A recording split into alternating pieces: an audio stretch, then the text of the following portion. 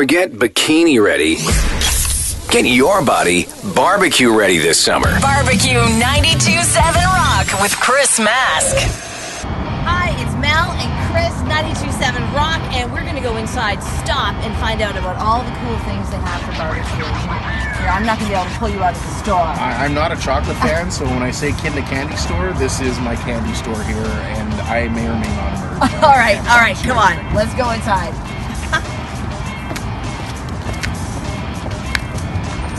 Cast iron, this reminds me of what my grandma used to use. You know, cast iron pans have been around for decades, and the nice thing about this product here from Lodge is that they come pre-seasoned. What does that mean? That means that you don't have to spend the time trying to get the pan just to the point where everything cooks without you having to worry about the big cleanup afterwards. Not a single drop of soap should ever touch a well-seasoned cast iron pan. And with this line here, I mean, they've got the huge pans for, you know, like really big meals. I like this little one here for the pancake bowls. You could also cook some eggs in here. I would do eggs, yeah. If you did put your pancake batter in here, think about filling the middle with something like a Nutella or even like a Bailey's whipped cream, a custard. Like this is beautiful. You know, they've got everything if you want to try to do crepes, if you want to do baking little rolls and whatnot. Cast iron, this is direct heat.